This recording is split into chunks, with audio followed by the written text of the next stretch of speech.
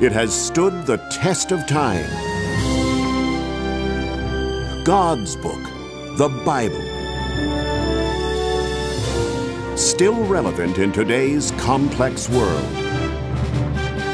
It is written, sharing hope around the globe.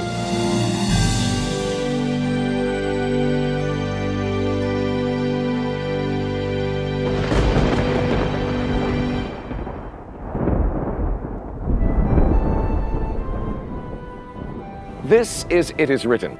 I'm John Bradshaw. Thanks for joining me. He's been called the leader of the Swiss Reformation, which is quite a title to bestow upon somebody, considering the Swiss Reformation influenced the world. He was born on New Year's Day in 1494. Now that's just a few weeks after the birth of Martin Luther.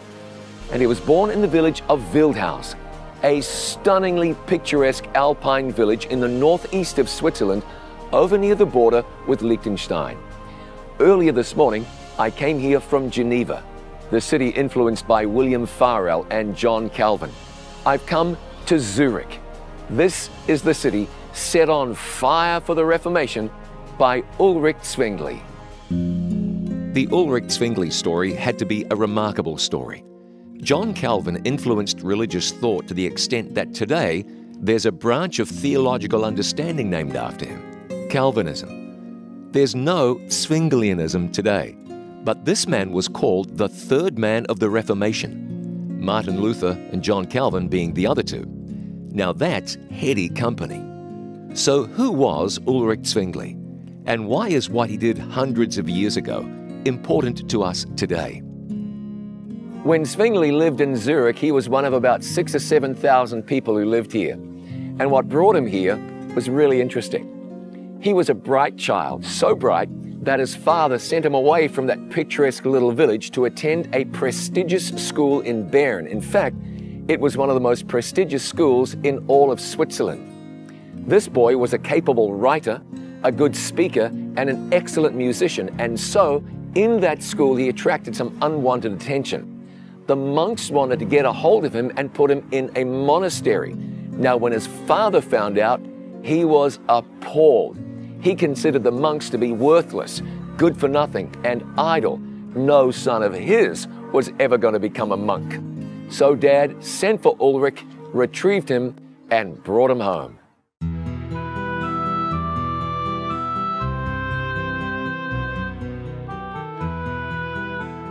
But before long, he was gone again, this time to study in Basel.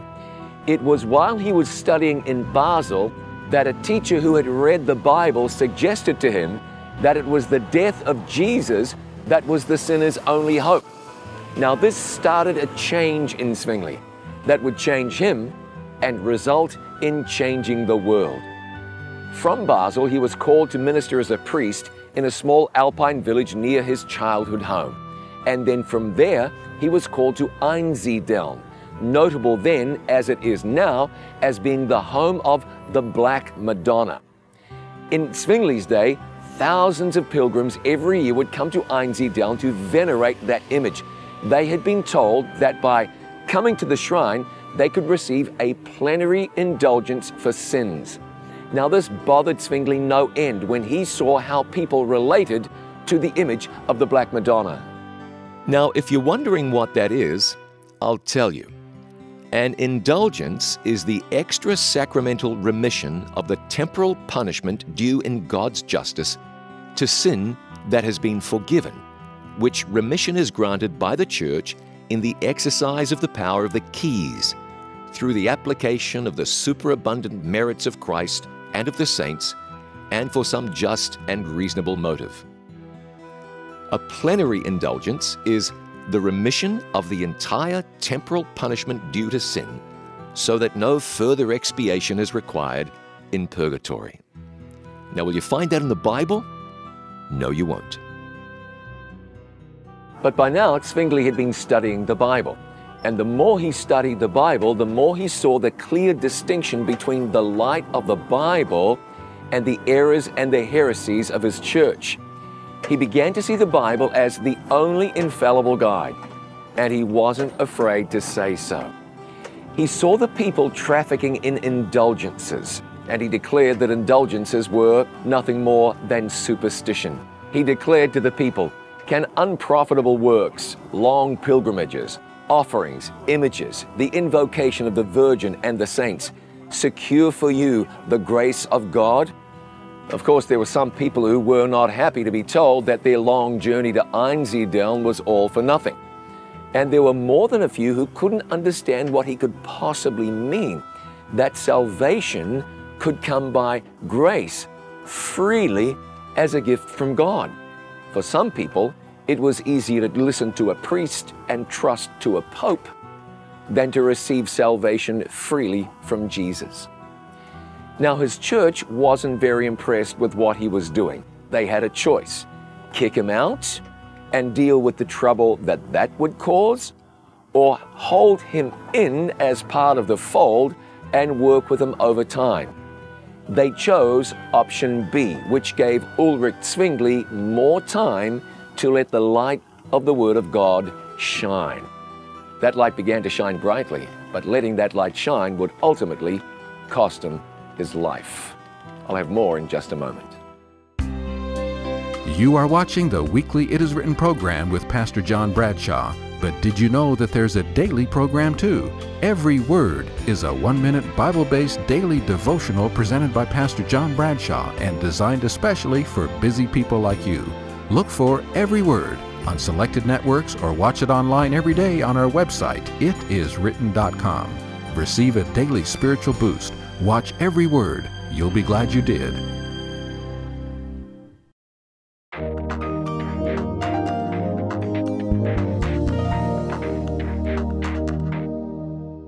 One of the biggest headaches the Apostle Paul encountered was dealing with people who promoted ideas that they thought were important, but were really nothing more than tradition.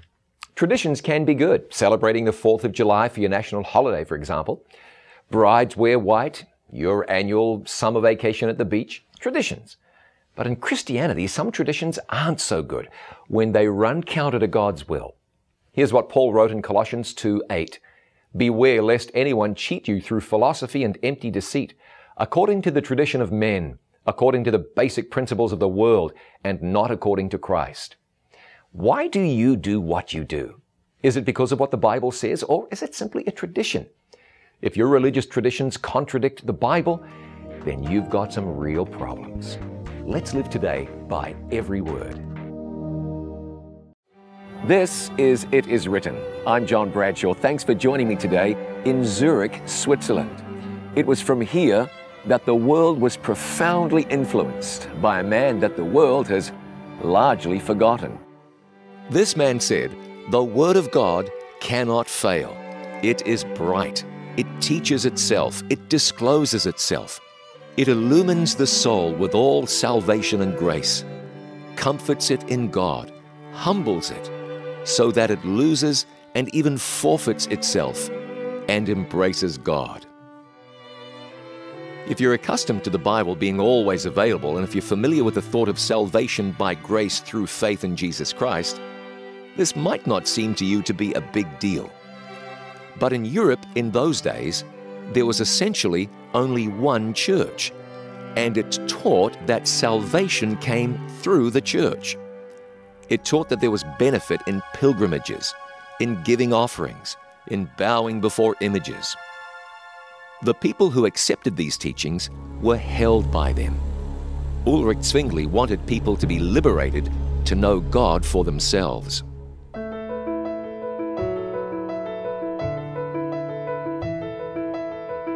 In 1518 or 1519, Zwingli came here to Zurich, Switzerland, to work as a priest. Zurich has changed just a little bit since Zwingli's day. There have been people living here for 2,000 years, and today there are 1.8 million people in metropolitan Zurich. Zurich is the wealthiest city in Europe. It's often described as having the best quality of life in the world. And much of what you've heard about Swiss banks? Zurich. It's a beautiful city, an expensive city, a city rich in culture and big in sport. Soccer's governing body FIFA has its headquarters here. And Zurich is a city that was one of the most important centers of the Protestant Reformation.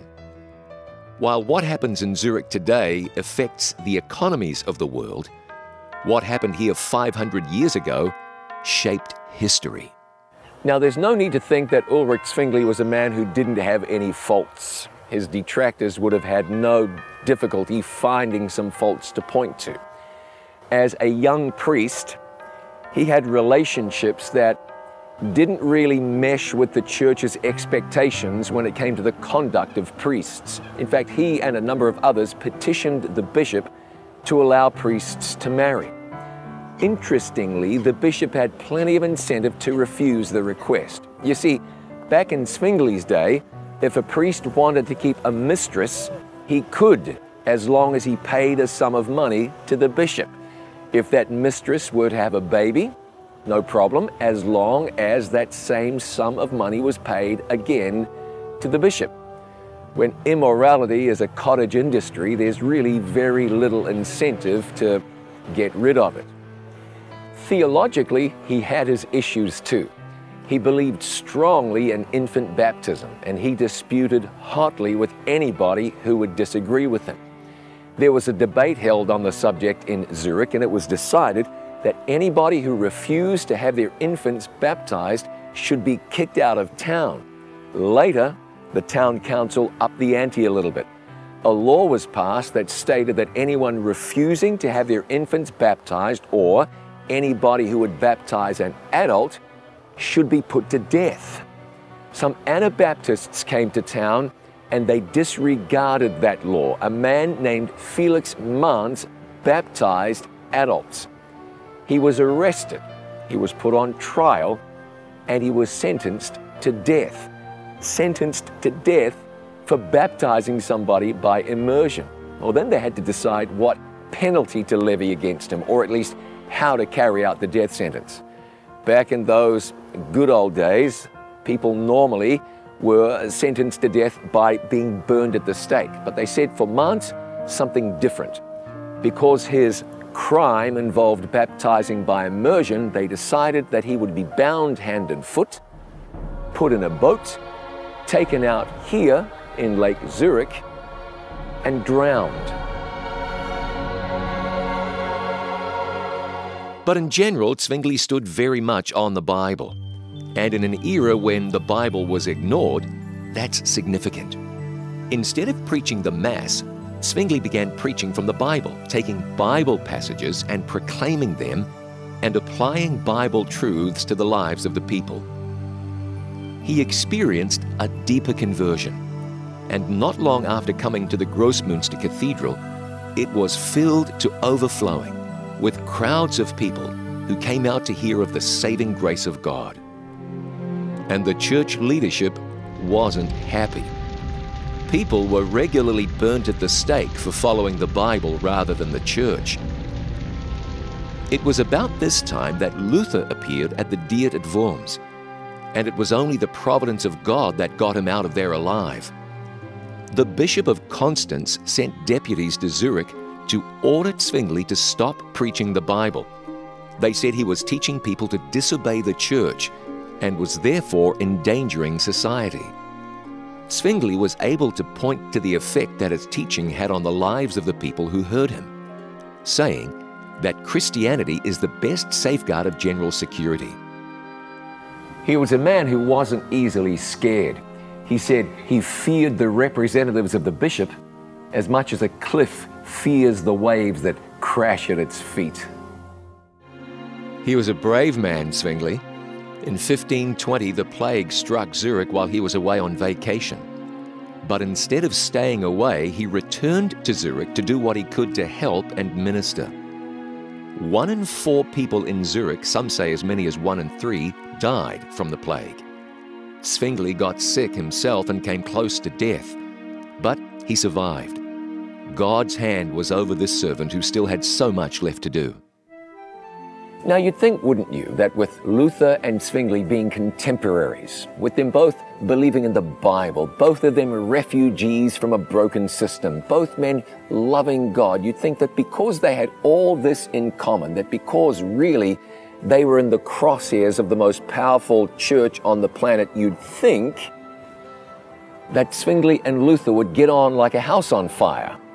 Well, if you thought that, you'd be wrong. And what was the interesting event that started the Reformation in Switzerland? And what did it have to do with sausages? I'll tell you in just a moment.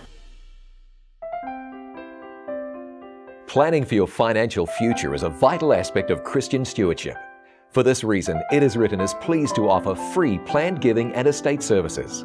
For information on how we can help you, please call 1-800-992-2219. Call today or visit our special website, www.hislegacy.com.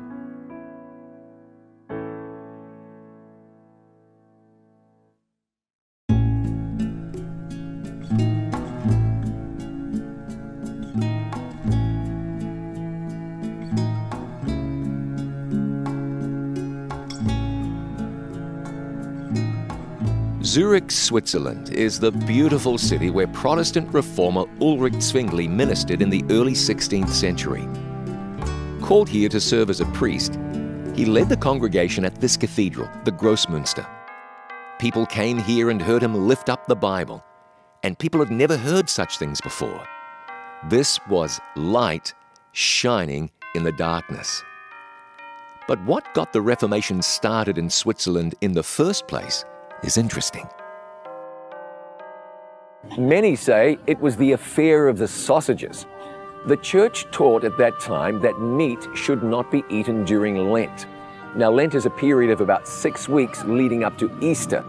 And there are many churches that maintain that people should fast during Lent. Well, at that time, Zwingli's church, also his employer, the Roman Catholic Church, was firm. No meat during Lent. Well, during one Lenten period, Zwingli was invited to the home of a printer in Zurich named Froschauer for a sausage supper. There were a number of people at Froschauer's home, Zwingli among them. Zwingli didn't eat any of the forbidden sausages, but Froschauer did. And when Froschauer was arrested for eating sausages, Zwingli defended him. Well, there you have it. The battle was now on, and all because of a sausage. Now you'd think that Zwingli and Luther would have been each other's biggest supporters. Luther in Germany, Zwingli in Switzerland. Zurich and Wittenberg are about 450 miles apart, and the two first met in October of 1529. Both men were almost 36 years old, and they met at a council called by a German prince who was a strong supporter of the Reformation. Philip was hopeful that Zwingli and Luther could iron out their theological differences. And for the most part, the two reformers found that they were in total harmony with each other, even though they developed in their understanding of the Bible independent of each other. They were taught by the best teacher of all, the Holy Spirit. Martin Luther had funded his opposition to indulgences. So too had Zwingli. In fact, before Luther had.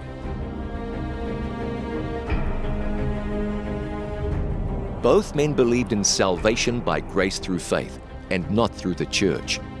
The Bible says that in Ephesians 2 verse 8. For by grace are ye saved through faith, and that not of yourselves. It is the gift of God. Both men believed faith in God didn't require sacraments, such as those offered by the church. Jesus said, "Whoever comes to me, I will by no means cast out." John 6:37.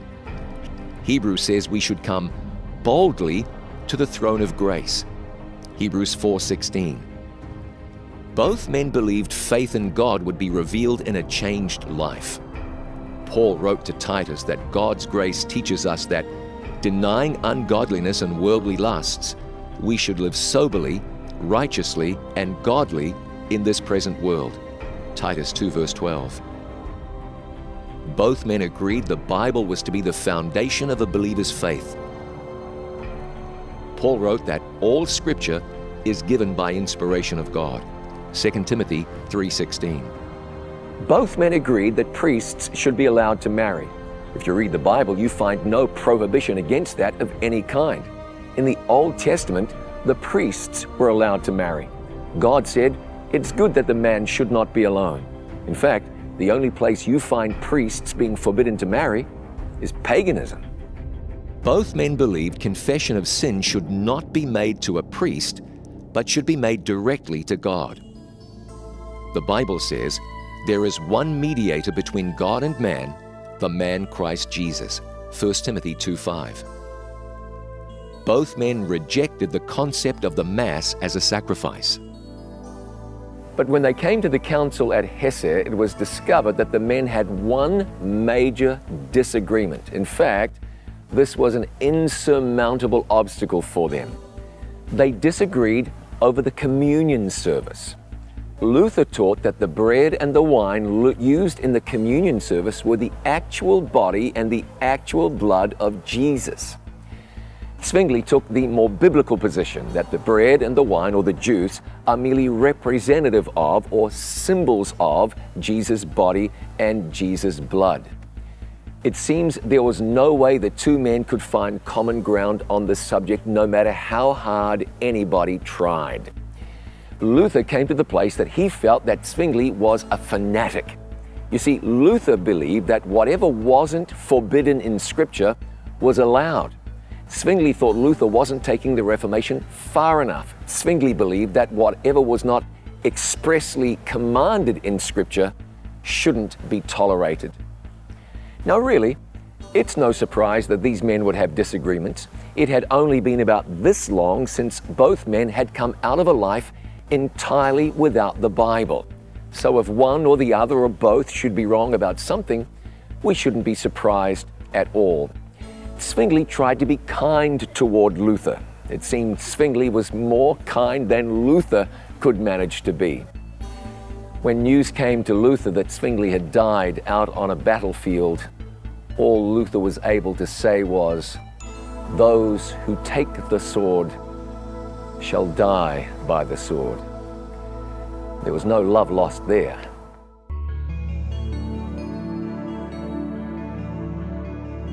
Well, let's consider Zwingli. He was a giant because he brought light at a time people didn't have the light. He insisted people could know Jesus personally, that they could find forgiveness personally, and that the church shouldn't control a person's conscience. Perfect? No, he wasn't perfect. But God uses imperfect people, like Peter and James and John, who were so imperfect, Jesus referred to them as the sons of thunder. In 1529, a Protestant missionary was burned at the stake for preaching the gospel in a Catholic canton. In retaliation, Zurich boycotted that canton. But then in 1531, war broke out. And at Kappel, 8,000 Catholic soldiers warred against 1,500 Protestant soldiers. The result was never really in question. And Ulrich Zwingli was among those who lost their lives that day. A life that began here in beautiful Wildhaus in the Toggenburg Valley. I don't know if the cows then wore bells around their necks as they do now, but if you could hear what I hear now, you'd hear the sound of cowbells all around. It's still a beautiful, scenic, pristine place. In Zwingli's day, it had to have been even more so. It was here that a life began that went on to change the world and still affects you and me today.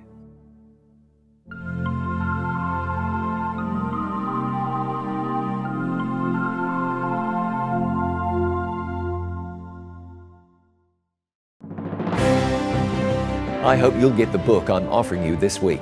It's called Revelation Today. It unfolds the end times scenario presented in the book of Revelation.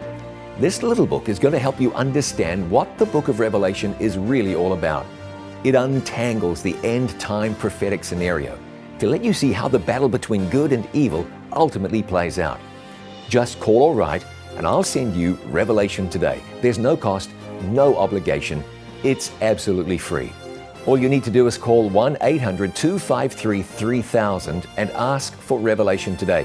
You can call 24 hours a day. If the line's busy, please just keep on trying. You can also request your free copy of Revelation Today by writing to It Is Written, P.O. Box 6, Chattanooga, Tennessee 37401, and we'll mail you a copy to your address in North America. To get it right away, you can download a free electronic version of the book Revelation Today from our website, itiswritten.com. Now, It Is Written is a faith-based ministry made possible by viewers like you. Thank you so much for your kind support. Your help makes it possible for us to share God's good news with the world. Your tax-deductible gift can be sent to the address on your screen, or you can support us online at itiswritten.com. Thank you for your continued gracious support.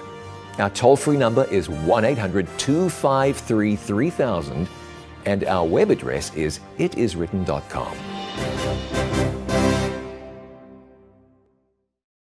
Let's pray together. Our Father in heaven, how good you are to send light into this world. You raised up people like Ulrich Zwingli for a purpose, to advance the light of truth, to take the gospel to people in desperate need of the light of heaven. And I thank you today that you're still in the business of reaching the hearts of men and women with your good news. And Father, I want to pray now for that man, that woman, that young person who is reaching out to you. He or she who knows in his or her heart that what is needed in that individual's life is Jesus Christ. Friend, I want to encourage you, if you've not accepted Jesus as your Savior, or if you've been half-hearted in your relationship with Christ, reach out to God now and know that He accepts you and pledges through Jesus to save you and give you everlasting life. Now, Father in heaven, I thank you that you offer us eternity, and that before eternity arrives, eternity can begin in our hearts while we live our lives connected to you.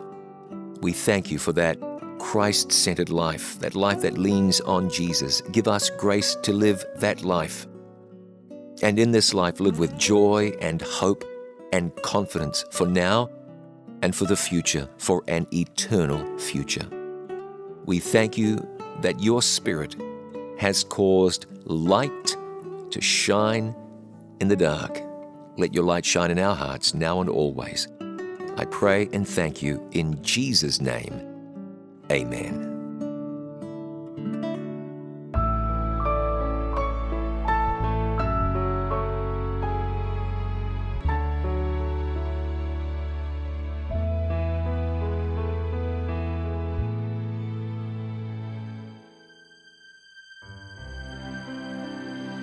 Thanks for joining me today. I look forward to seeing you again next time. Until then, remember, it is written, man shall not live by bread alone, but by every word that proceeds from the mouth of God.